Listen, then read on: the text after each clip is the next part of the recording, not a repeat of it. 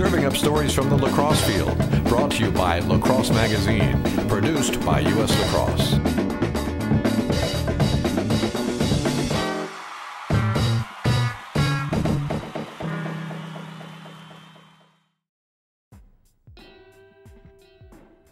On the eve of the NCAA Division I Women's Lacrosse Championship, Brittany Poist applied some impromptu ink to each of her legs.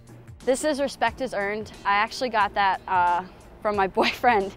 He played at Messiah College, and it always he's encouraged me to play every minute wanting to earn that respect. And this is Acts 20:21. I get a daily verse on Facebook, and that was the day of the Final Four, and it was about completing the work that God's put in your life, and I felt like the national championship was completing that, so we had to keep fighting to get there, and it was just a reminder, so that's my ink. For Poist and the Maryland Terrapins, the fight had only begun. The Terps, seeking their first national title since 2001, trailed mighty Northwestern, the five-time defending national champ, 6-0, just 9 minutes into the game.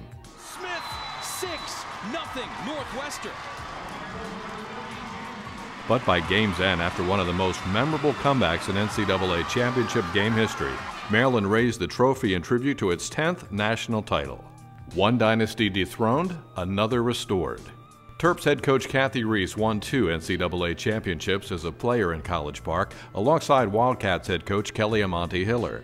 It's amazing. You know, I was able to win national championships as a player, an assistant coach, and now a head coach, and I'm just so proud. I'm so proud to be a Terp, so proud to represent Maryland, so proud to coach this group of young women. I think it's tougher to stay at the top. I think that, you know, just to get your players to understand the importance of, you know, every practice, every possession, every play, you know, when it comes down to a setting like this, it matters. And if you don't work hard in practice, or you know, you're casual, and it translates. And I think that, you know, we'll definitely go back to the drawing board and be ready. I know that doesn't help out our seniors, but they certainly had a tremendous career, and I'm proud of them. It looked like Northwestern would roll to its 6th straight title as Shannon Smith, Danielle Spencer, Erin Fitzgerald, and Brooke Matthews combined to stake the Wildcats to a 6-0 lead early. We started to get a little casual when we were up 6-0, and they made us pay. Maryland regrouped and at one point went on its own 7-goal run, capped here by Brandy Jones with 19:57 remaining. Back came Northwestern. Smith assisted 1 goal and scored another to tie the game and set up an epic finish in front of nearly 10,000 screaming fans in Towson, Maryland, the largest crowd to ever watch a women's lacrosse game in the United States. We prepared by putting up speakers at our outdoor facilities of one of our basketball games, I guess when they were playing Duke, because I kept hearing that repeated on the loudspeakers. And there was an echo, and it was just so loud, and we thought the entire time it could never be this loud in an outdoor arena. And it was. We were fully prepared as a result of our coaches planning in that way, and I think it helped us on defense because we continued to talk regardless of the noise, and we learned to actually listen, which I think was a key point for us because listening is the biggest part on defense, not just talking. National Player of the Year candidate Caitlin McFadden, in a showdown with Northwestern counterpart Katrina Dowd, got hot at the right time, assisting here on Brandy Jones's go-ahead goal and adding some insurance of her own to put the Terps back up by 2. Carrie Ellen Johnson applied the finishing touch with just over 2 minutes remaining, after which the Terps were happy to play keep away and let time expire on a 13-11 victory. The Maryland Terrapins, champions once again.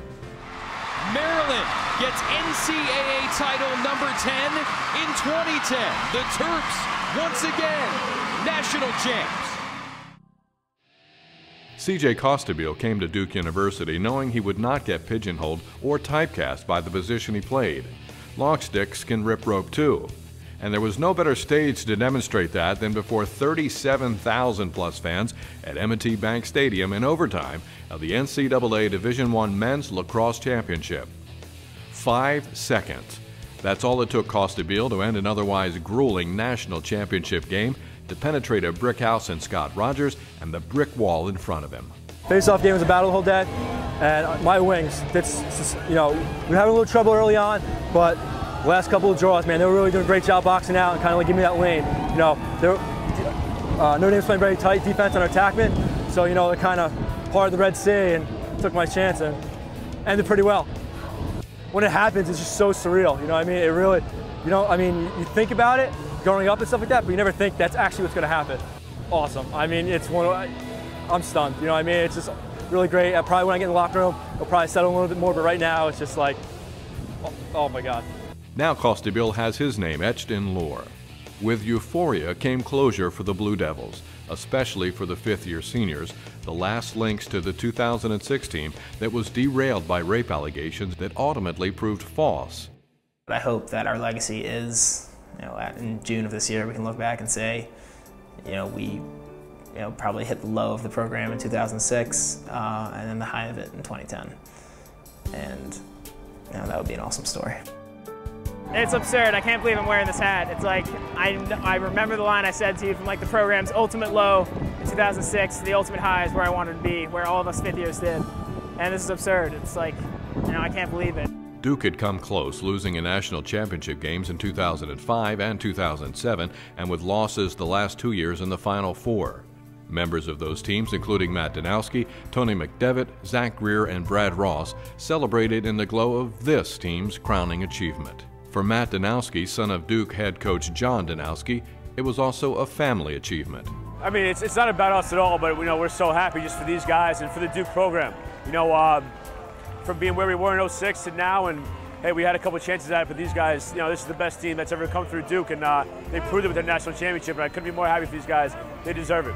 My dad, hey, he's the best coach in the country since 1985, and now he's got the hard way to prove it. Honestly, I was shocked and awed, and I sprinted right towards my dad, and that was really, I mean, jealousy, excitement, anxiety. I've never been more stressed out than watching these guys in the past Final Four. They're in my life. I've played a ton of games. I've never been more stressed out in my life. So, you know, I'm just so happy for these guys. They deserve it. It's the best team ever come through Duke, and best team in the country this year. The game, tied at every interval leading into the final score, saw the Irish take the lead when David Earl fed Sean Rogers to convert a rare fast break. But with 8:44 to play, Duke's Justin Shuri took advantage of a rare lapse of Notre Dame's defense and beat Rogers through the 5-hole to tie it. The Blue Devils had more opportunities in the final minutes but couldn't solve Rogers, the tournament's most outstanding player. The stage was set for C.J. Costabile and the shot that won't soon be forgotten in Durham. Charging toward the net, he scores! It is a storybook ending for the Duke seniors with their first national championship in school history. That does it for Season 1 of LaxFeed. Check out previous episodes at laxmagazine.com or subscribe on iTunes as we look forward to Season 2.